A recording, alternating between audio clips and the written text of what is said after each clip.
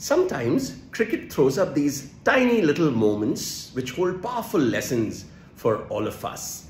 Like it happened after the end of the India-England series. India had won 4-1, and on air the broadcasters were talking with the coach Rahul, and they asked him for what was his standout moment from the series.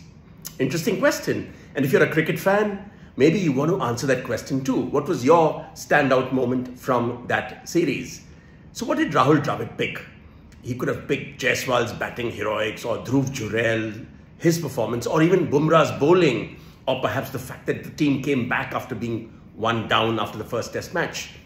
But you know what Dravid said? He said, Ash coming back to join the team after what he had been through. He was, of course, referring to Ashwin and the Rajkot test match, where Ashwin had to leave the team at the end of the second day's play because his mother was serious, she'd had a health scare, and he wanted to be with her. So he left the team and India was down to 10 people, and it was expected that Ashwin would take no further part in the test match. But guess what? Ashwin surprised everybody by coming back and joining the team after tea on the fourth day. And as Dravid put it, you know, the fact that Ashwin came back to be with the team, to contribute to the team, to him typified what the culture of this team was all about. To him meant that's what the character of this team was all about. Powerful, isn't it? I think it takes Ashwin's people who contribute to the team, who feel that they need to do a little bit more, and that's what makes great teams.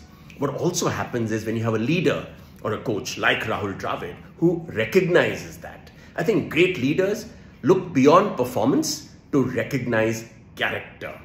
And I think we all want to be that kind of leader.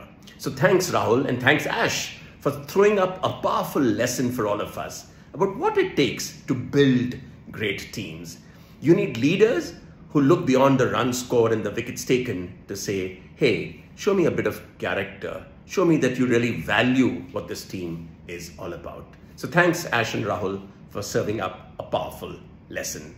I'm hoping that through the IPL season, we'll have lots of these lessons coming up. These tiny moments which might throw up some stuff.